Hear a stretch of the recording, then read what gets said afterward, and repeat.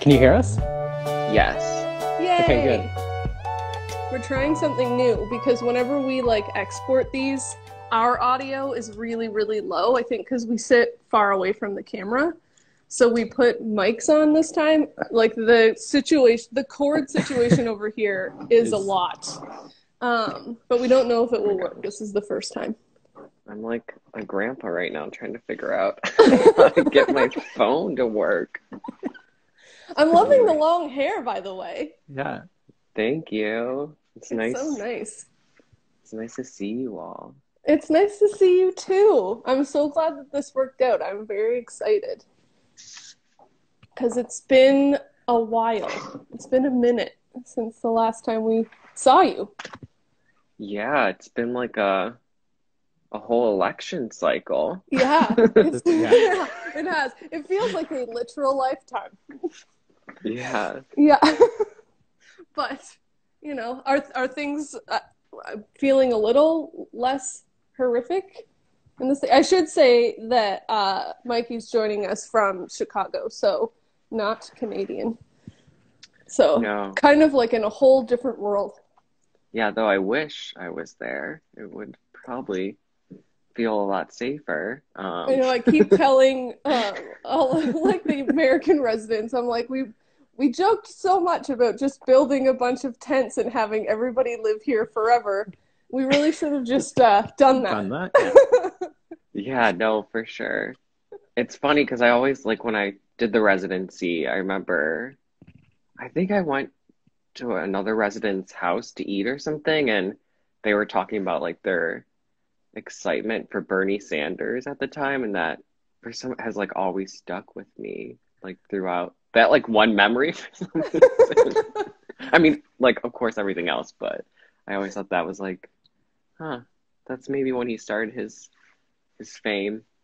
Yeah, I think so. During the time that you were here. Yeah. That was kind of the uptick of his... On the weird Bernie Sanders subject, my Facebook feed is just Bernie Sanders memes of him in the kitten mittens, sitting places. Yeah.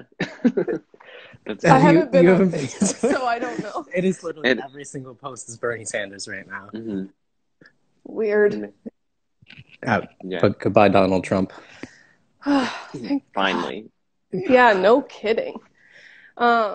Yeah, so, I mean, things are a little less crazy here, but we are in a stay-at-home order. So that is feeling... I mean, it doesn't change we haven't really left our home in a year now. No, it changes us. It doesn't, we don't run a residency anymore. No, I know, but I mean, in terms of, our day-to-day for the past, 365 days, it doesn't feel that different. No, but it doesn't. It's knowing that it is there does feel different, even though it doesn't directly impact.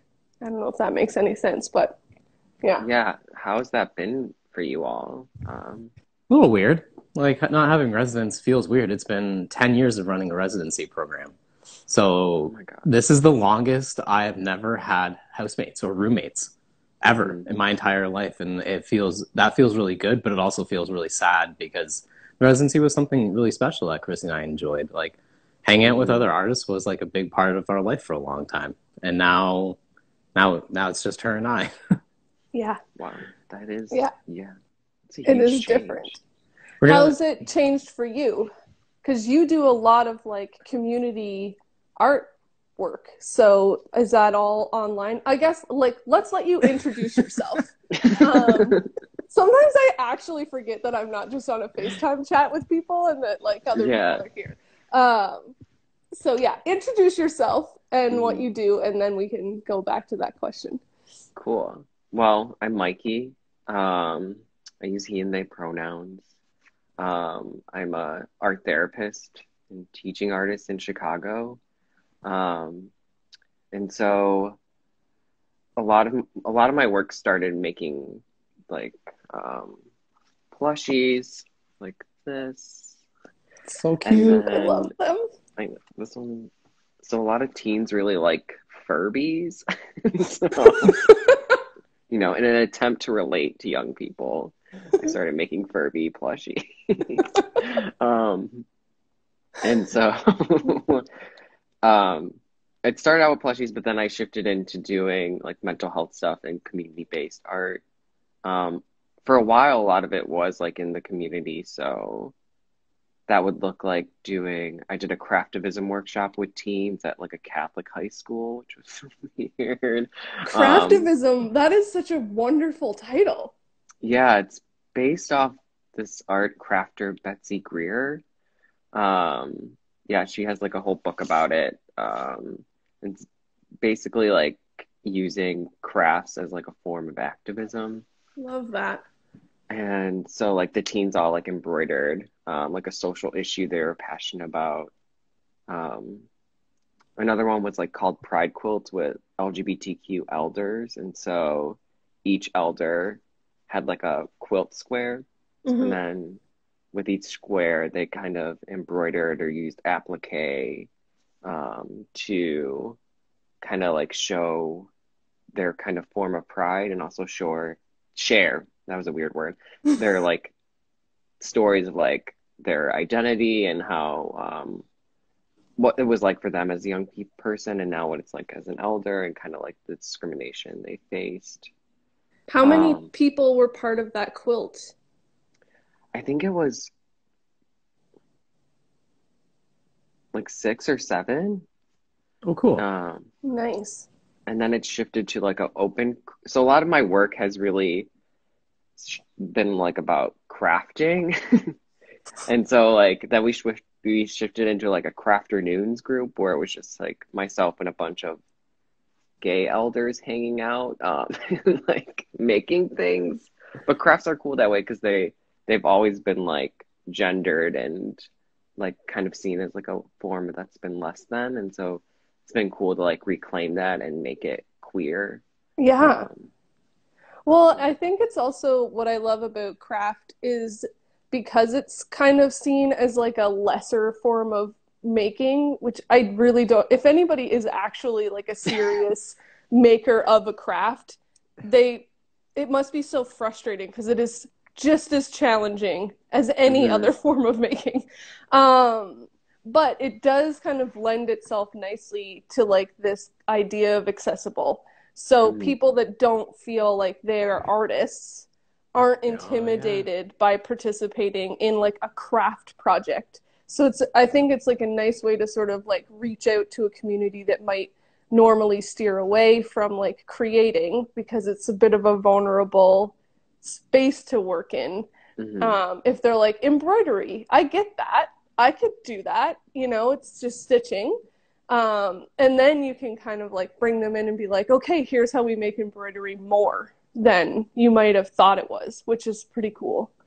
Yeah, no, I second all of that. It does make it feel like safe and accessible and it's like radical softness because it's like soft, but then like when you get up close, you're like, oh dang, this is like sharing something impactful right now. Yeah. Well, even the like type-based pieces that you're doing now, which I mean, maybe that was part of your practice when you came, but I don't remember it. But it has like it does, even though it's like flat 2D work, it feels very soft and like huggable. But then like the messaging is like impactful and important and like just says a lot, but like it's also so accessible because you look at it and you're like, oh my gosh, I want to like be laying in all of these fonts, and then you're like, oh, and they're also telling me an interesting message, so I'm loving them. Thank you. Yeah, that definitely came out of this COVID time of because of COVID I have like a million. Well, I guess I could show you. I have like a million. Let's do the studio. A million plushies in my like area. Oh my Sorry, this gosh. is weird because I can't. And so, well, I guess this is just, it's not as impressive as Phoebe's studio, which I was like, amazing. I think that I feel like this is just as fun. It's just a different kind of fun. Yeah. That's like a little craft area. Can we come up close to some of those plushies? I'm trying to, I feel like I should have practiced a little bit better. It's okay. I feel like That's kind of what's happening with these lives, is that we just sit stationary and have our phone on a tripod and like do nothing. And then we make the guests do all of this like heavy lifting for us. So thank you. No, I mean, I'm down for it. These are some. The little like SpongeBobby there. Yeah. Is it printed on? How has it got that? So, how are you making that? This one was made. Now I'm doing a puppet show. I love it. These were printed with spoon flour. Okay, yeah. But originally, I should have brought them out. I had done a bunch of screen printed ones where I hand screen printed them and then painted on them, like Hey Arnold and Gerald and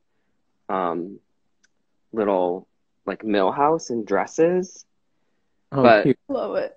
I couldn't. The thing about Spoonflower is I was able to make a bunch because at the time I was thinking I was going to be doing like a craft show in DC, but because of COVID it got canceled.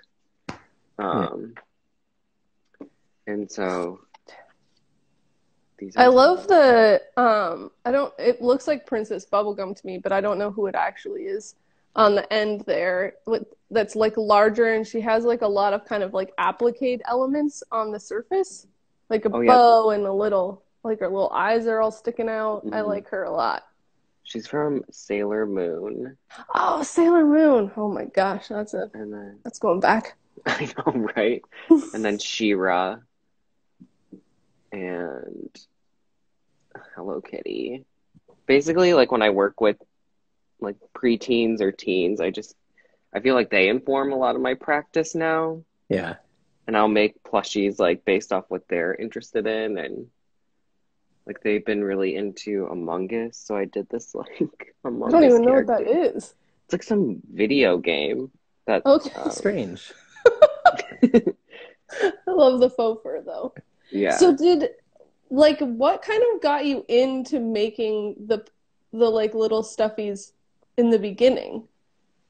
Like, was it part of like a workshop that you were doing and you were like, I want to work with teens, so I guess I'll do this? Or were you already interested in making like the toys?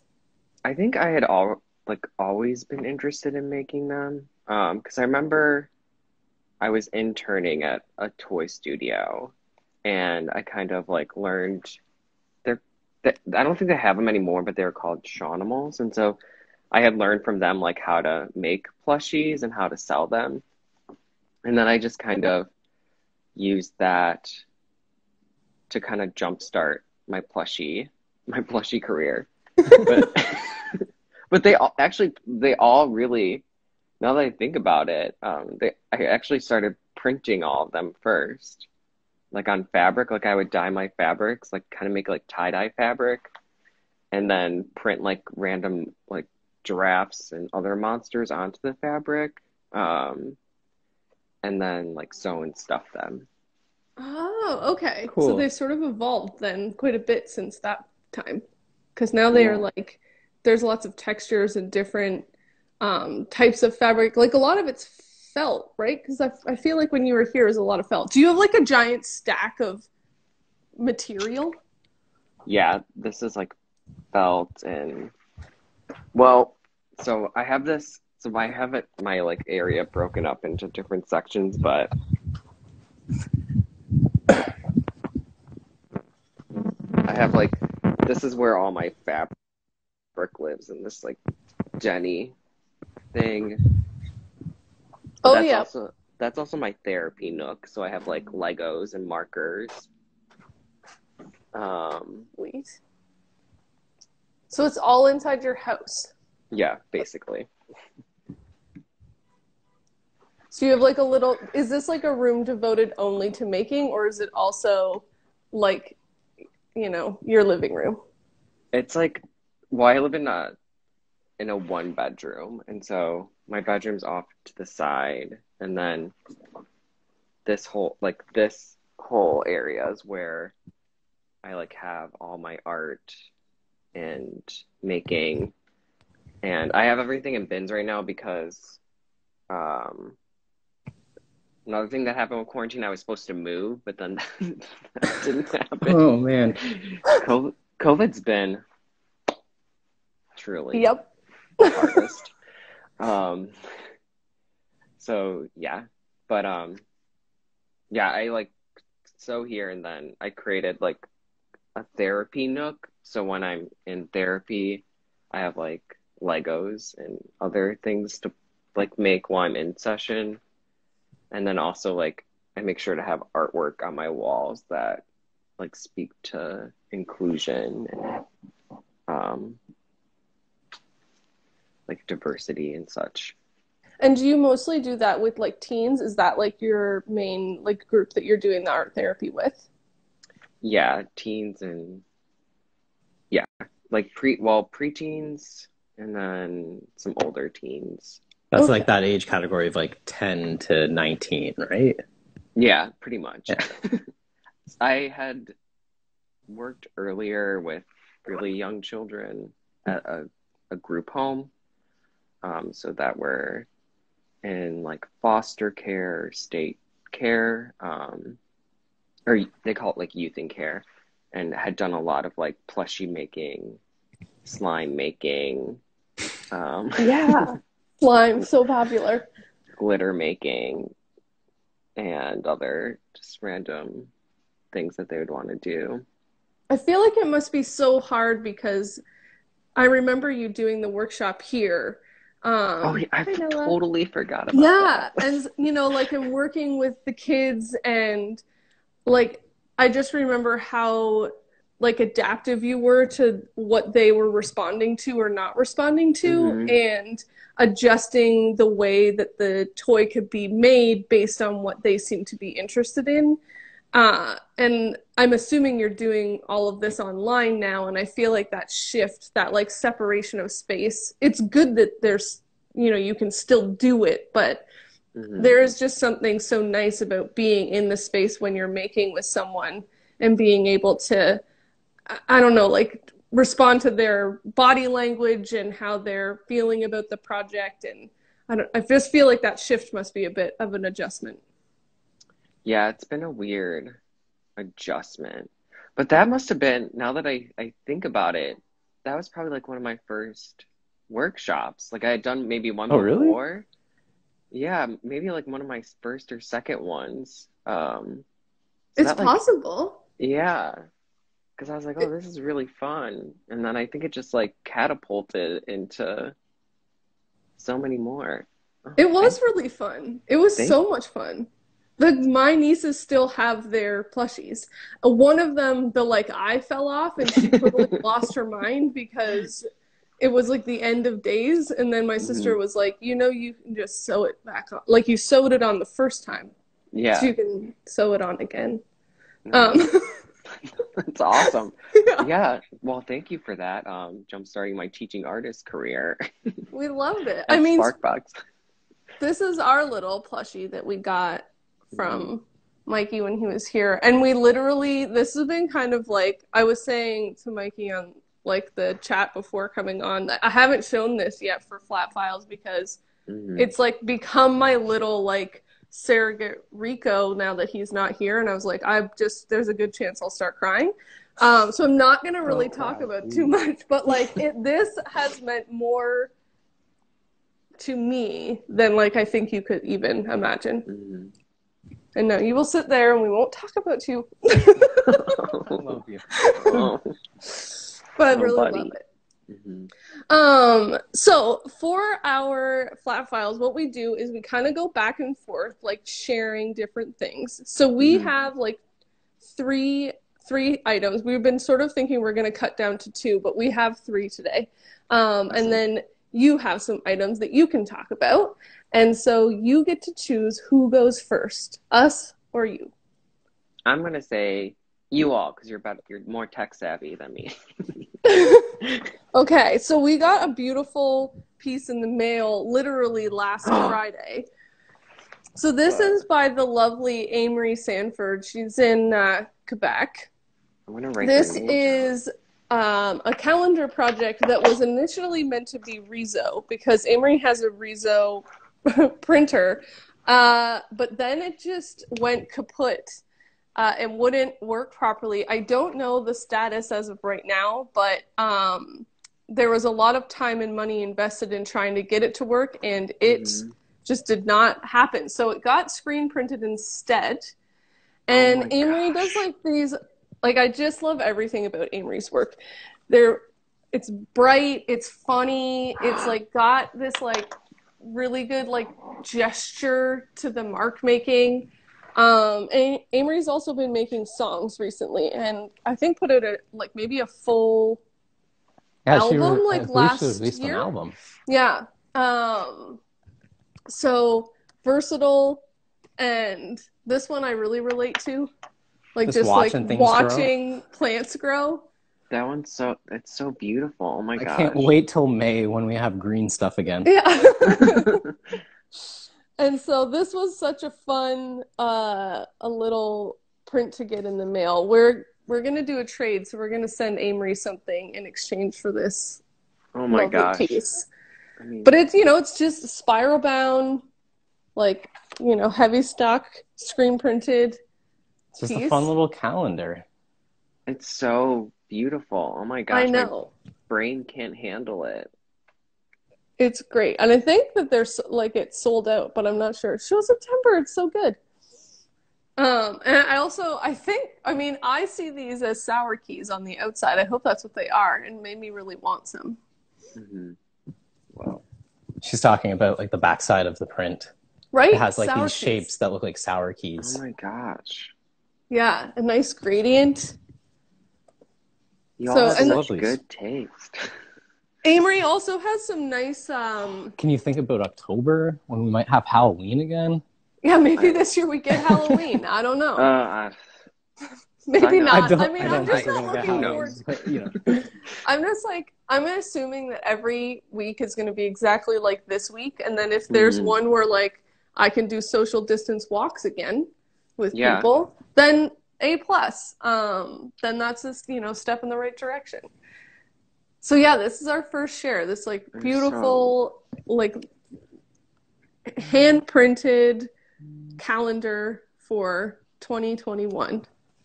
Yeah, it's weird that it's 2021. I had to write the date on something, and I wrote it 2019. No, I was like practicing signing a new edition of prints. And before I sign my prints, I always like practice on the artist proofs to be like, is this where I want my signature? And I totally screwed up. I wrote 2019, and then I wrote 2020, and then I had to like erase that and like write 2021 because that's the year that I left off was 2019. Oh man, it is. Yeah, I mean, 2020 feels like it just kind of blended into. Yeah, yes, it was does. Very weird. It really does. All right, your turn. I grabbed a few things that I had just around my apartment. Well, one, I do a lot of trades with. I just found one. They do these like really cute stickers. Oh, stickers are my favorite. Safe. Sorry, backwards. Safe. Space. Safe. Yeah, got it. And then I like the metallicness of those. This is my. I love you're like, I stick my stickers on. I have no idea what that says. It says puff on the patriarchy. so similar to like they're critiquing on like social issues too, but I'll send them like plushies and patches, and they'll send me like stickers and other cute things. Who is this that made these? So they have two Instagrams. One is BBQ Witch, and that's Brandon. But then they also do another one which is called Hills and Holler on Instagram, and they have like a really cool shirt that they printed called like what does it say? Like every body is a good body. So again, I feel like I might have seen this. Yeah. They've done somewhere. Yeah, I think I feel like it's been able to like circulate a lot lately and on the Insta world. So like they do stickers and then textiles, but is it like, are they illustrators and then they outsource those things, or do they also print the t-shirts? I think they print the t-shirts. I can't think off the top of my head, to be honest, but I know that they do like outsource stuff and then kind of similar to I think like how I print some of my things. Yeah, well, I mean, I think what I love about your space is that a lot of people, I think, get worried when they don't have a big space, but they want to still make something, and they're like, oh, I can't do it because I don't have the room. And you're like, I know what your space gets like when you start really like producing the plushies, because the studio was like, I have footage of it. Like there's like, you know, there's a lot. It expands out. I feel like art making is like putting like lettuce into a bowl. Like it can fit in a little bowl, but if you put it in a big bowl, it still somehow fills the whole damn bowl. Well, that's a great analogy. And and so yeah, I love that you're still finding the space to make, even though you're kind of limited to a very small area. Yeah, no, for sure. And that was also how I learned how to pack my plushies, was coming to Sparkbox. I used all those, like, I remember I used those airbags, the vacuum bags. Yes. And put them, like, stack them in bags to, like, get there and then to come back. Yeah, I remember that. It was so efficient. I loved it. So that was cool. And I still do that today. When the world is when you get to go. I guess you haven't done any like fairs or anything like that at all. No, like, it just man, COVID sucks. COVID sucks. Yeah. Have you all been able to do any kind of like No. I've been, since COVID, I think I've been in, like, other than my house, maybe 2 other buildings. Mm-hmm. And that was like the post office and the grocery store. Yeah. Like we haven't left our house like in like almost a year. It feels really weird. It does feel really weird. We were driving around yesterday. We went to Belleville to pick up some stuff curbside from Michael's, and like, you know, we're going very fast, like 50 miles an hour or whatever. And I was like, oh shit, this kind of feels a little bit too fast. Like I haven't been in the car recently, and I was like, oh no. You know, like the weird things about going out in public is I still do some community-based stuff, so I have been out, but not as much as in the past. Yeah. Okay, our second share is also, I'm going to take them out of the plastic actually. It looks something that we got in the mail last week. This is like an unboxing video. It's so exciting. I know, except for I don't have them in the packages because I get so worried about accidentally showing someone's address. Email. Oh, here, they're the same, so I'll let Kyle. So these are from Louise Flint, who's we've shown Louise's work before, printmaker in Toronto, who found a button machine that I guess maybe she had, at her house, and who forgets that they own a button I machine? love it, or maybe just misplaced it. I'm not sure. It's in the note that we got along with the buttons. But button machine made a bunch of these like adorable little printmaking buttons that I just like. So there's like a levigator, so that's for, you know, litho. We got some screen stuff. We got litho press and an etching press. We got a brayer, a mezzotint rocker. Like there's some like fun kind of weird ones on there that like I just really love them. They're so cute. And like thinking about sort of like your like the work that you do and how, you know, like making things accessible and sharing thoughts. I just think buttons are kind of like an extension of that. Like when you think about like patches and posters, like just these works that you make a lot of them and then you can like hand them out to people and they're sort of like low cost. So it feels like you can give people things. I really like work like that. They're so awesome. So I was like, oh, maybe Mikey doesn't have a button maker.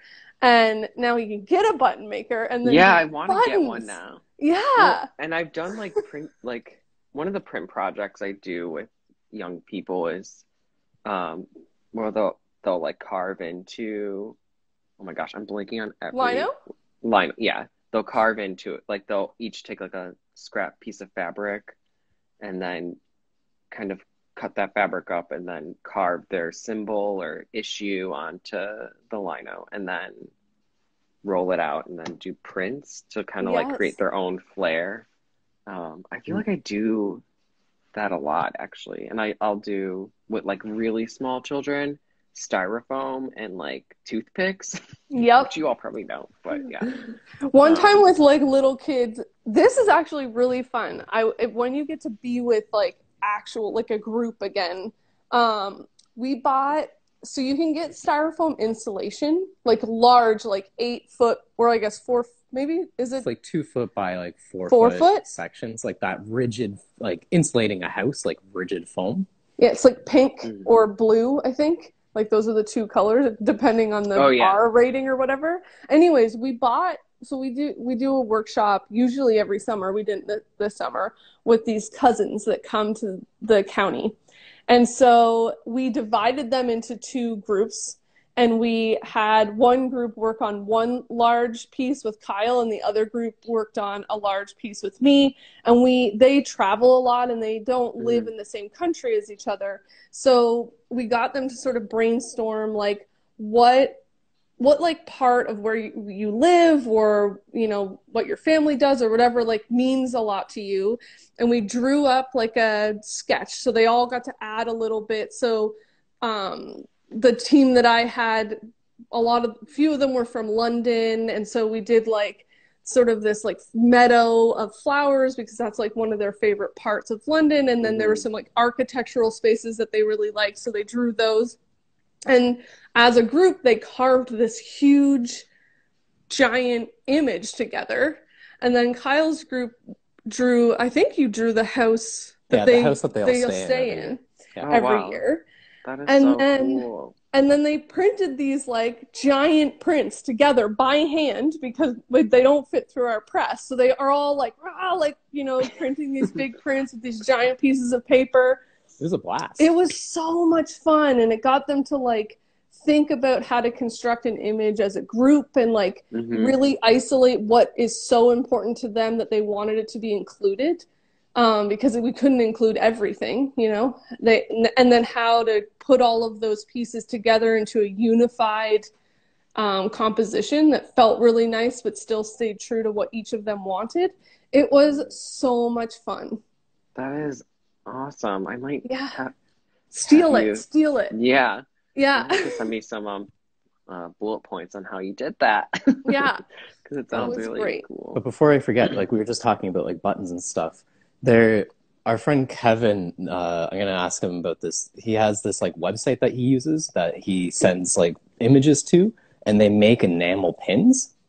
So it comes back as like the shape of like whatever you sent it to them as. Like if you did like a little rainbow, it comes back as like a little rainbow enameled pin. And I think that like you'd really like this site. Like it seems really neat. I never have a reason to make pins, but I feel like you have a reason to make pins.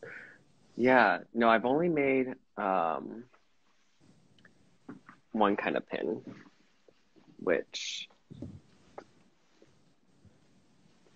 I guess. I love how bright that corner is.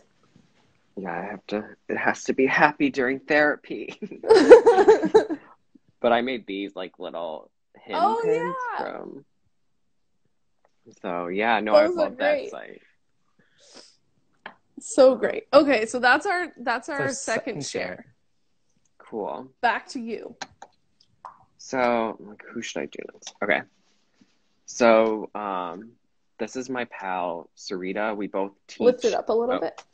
We both teach at Marwin together, the organization. And so we did a trade. I did an Animal Crossing plushie for her, and then she gave me this like amazing print. Oh, it's like a little like rolly ice cream kind of cart. Yeah. I dream of owning one of those. Right. So good. One of like our craft sale ideas was always to like get something like that, or like the version with like a bicycle and like convert it so that like when we'd like roll into the craft sale, we'd like turn a crank on the side of the box and like it would pop up and like rise up, and then like that would be like our shelving rack and stuff. That would be so good. Yeah. I still really want that, so. And then, yeah, no. Love this. Is it like what kind of print is that? Do you know? Is it digital? It's not, to be honest, I'm not sure. I'm like, can I bring it close enough to my phone so you all could tell? But I know that. I'm like wondering if it's Riso just based on the like dot matrix pattern. Yeah, maybe. Yeah, it feels Riso-y. Yeah. How thick is the paper? It's pretty thick. Like, I don't know enough about Riso to know if there's like limitations on paper weight. Not really. No? I don't think so. No? Okay. I should have, before I brought all my things, I should have asked. I really like this print though. Yeah, they're super talented, and the class they actually taught was about monuments and reimagining monuments, because so many monuments around, I mean, are tied to like such colonial BS. But her idea with young people was that they would make their own monuments and like kind of reclaim that idea. Oh, that's actually really cool. That's such a great idea. I feel like also just like being a teen and being able to think about creating a monument would be such a joy. Yeah, no, totally. Love that. It's also like I think it's like quite remarkable how perceptive like teenagers can be about what's going on in the world. Mm-hmm. Like when we talk to like Peyton, our niece, or Aiden, our nephew, and like they are very up to date on the social political issues that are happening around the world. Sometimes more so than I am, and I'm like shocked by that. Yeah, it makes me happy. Yeah, no, that's awesome. Yeah, they have to be, because they have to keep voting. True. Okay, our last share is a book. So this says Leonard Cohen, and it's songbook. It's a wordless book by printmaker in Toronto, George Walker. So, he's kind of notorious as being this like a very prevalent Ontario-based engraver. And so this whole book is a series of little tiny engravings, wood engravings, printed that kind of illustrate Leonard Cohen's life a little bit. These are incredible. Yeah. This is produced through like a small printing company called the Porcupine's Quill, which is like a group of Ontario-based engravers that produce books, usually short runs. But this one we happened to get from George one craft sale, maybe like Book Arts Fair, a Book Arts Fair. And I love these things. Like he is like a fantastic engraver, and it's just all these kinds of like moments from Leonard Cohen's life. So it says on the back, the wordless Leonard Cohen songbook was conceived as a celebration of Cohen's 80th birthday and was first published as a limited edition of 80 copies hand-printed at Walker's Studio in Leslieville, Toronto. So we just have the digital reproduction, but the original actual book was the prints of each of these blocks. So you're getting the original prints saddle stitched together, perfect bound in a hand printed book. Yeah, so it was an edition of 80, which is, I mean, how many pages is this book? A lot. I asked George how much an original hand printed book is, and it's hundreds and hundreds of dollars. I think it was $1,000 or something. It was we couldn't afford it. So we bought the $23 version. But George teaches at OCAD, and has done a few other books of this nature. I think one is a Trudeau book. I wonder if it says what other ones are on here. Nope. But I do know that there's several more that are made. But I don't know. Wait a second. I feel like this is signed and also backwards, which is amazing. He signed Such it a to us printmaker. backwards, which is a wonderful little touch. Yeah. So I don't know if everybody knows who Leonard Cohen is, but Leonard Cohen's like a poet, songwriter. He's passed now, but very, very like loved and like a very wonderful human being. Yeah. Montreal. Oh, here, look, it says the Montreal-born poet, novelist, and singer-songwriter whose career has spanned almost 6 decades and whose influence circles the globe. Thanks, George, for writing something so succinct and perfect. That'll be you all one day. I hope so. Being more succinct? But I love the idea of a wordless book. It just really embodies the practice of print really nicely. And I think also talks a little bit about the power of an image. You know, you don't always need words to get the feeling of what something's trying to express. Yeah. Yeah. No, that's an incredible book. It's a good one. So that's our third share. Yeah, that's Hallelujah, really cool. Indeed, Nell. Although I feel like Cohen maybe really at the end of his days was that song really took off in a way that it was not what he wanted. I could be wrong, but I feel like I listened to an interview with him where he was like, "Yep, that was one that people really grabbed onto." I'm gonna have to look that up later. You've definitely heard it. It's been remixed and copied by so many people. Yeah, but look it up. No, I will, for sure. Okay. The last one is just another pal of mine, Justin, and they're a queer artist, and their Instagram is Stay Cool or Die. So here's one of their images. And then they also make a lot of I guess their icon is kind of like a pink they kind of reclaim the pink triangle, and they make I don't know what the pink triangle was before. Sorry. No, that's okay. So it's definitely a queer symbol. I feel like I didn't know as much about it until I was able to go to grad school and looked more into it. But so back in this is really sad. So back in during the Holocaust, the pink triangle was how they would the Nazis would put a pink triangle on the arms of Jewish folks who were gay in the concentration camps. Okay. So has a really dark history. Yeah. That's where it had started.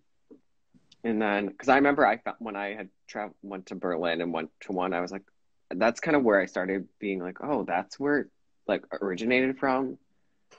And then during the AIDS crisis, queer folks reclaimed it for ACT UP.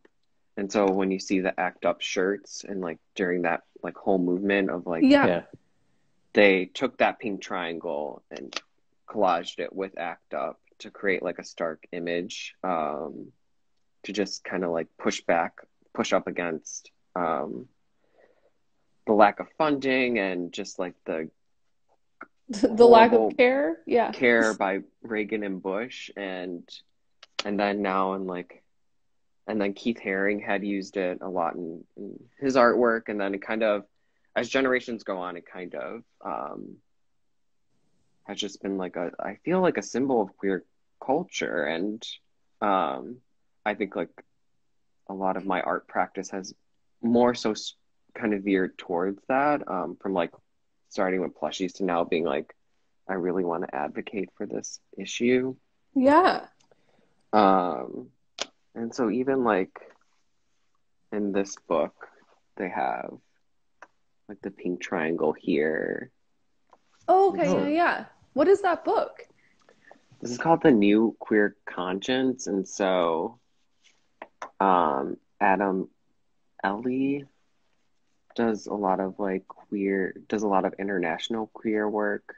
They're called pocket change collectives. And so each pocketbook has like talks about like a activist doing like cool things. So that sounds awesome. yeah. Is this a book that's like geared towards like that teenager? Okay. That's actually kind of cool that there's like this is awesome. Also, the size is nice. Yeah, I mean, what's the inside look like? Sorry, I know we were talking about someone else, but now I'm like, is it just writing though, or is it illustrated inside, I guess is my question. So the inside is all writing. Okay. But, you know, maybe I'll make a comic one day.